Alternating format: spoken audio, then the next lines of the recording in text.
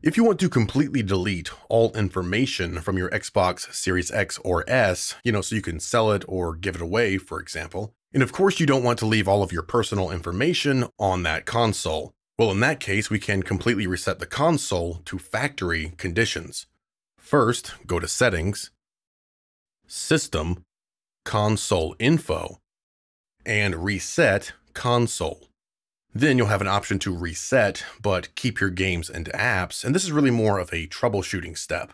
But since we want to sell or give away this console, we want reset and remove everything.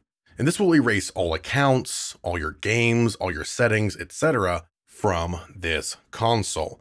Now, of course, if you have purchased games from the Xbox store, you're still going to own all of that, all right? So if you purchase a new Xbox, all you have to do is log in with your account, all of your games will be there, even your saved game progress that has been synced to the cloud will still be there.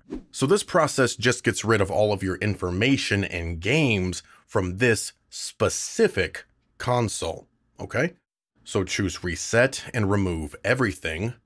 The process will begin. Everything will be erased from the console. And we have successfully reset our console to factory conditions. Then you may want to log in to your Microsoft account, go to Devices, View All Devices, find the Xbox, and remove it from your account.